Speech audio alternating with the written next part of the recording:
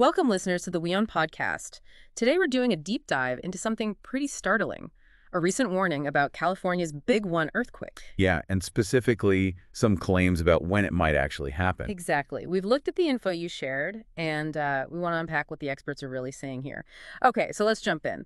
The U.S. Geological Survey, the USGS, right? They've issued a warning about this major quake. The big one for California. But here's the thing that caught my eye. From the sources, they're talking about a time frame, like maybe early next decade? Yeah, that's the surprising part.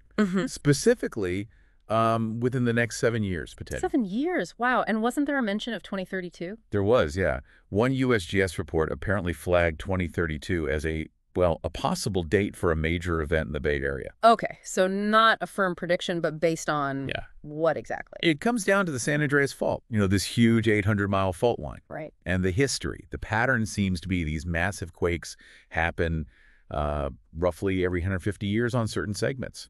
And the thinking is California's due or overdue.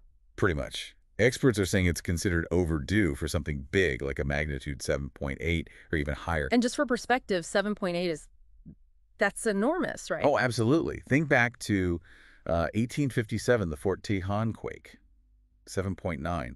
That ruptured like 350 kilometers. And 1906 in San Francisco, also 7.9. Exactly. Flattened, 80% of the city? Terrible tragedy. Nearly 3,000 deaths, huge number homeless.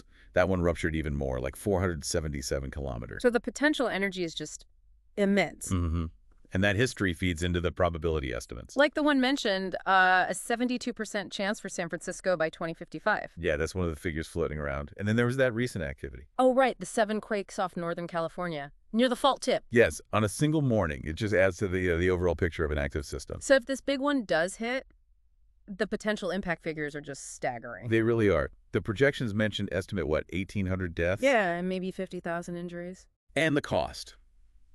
$200 billion in damages. It's hard to even wrap your head around that scale. Yeah. Infrastructure, homes, businesses, everything. A truly sobering thought.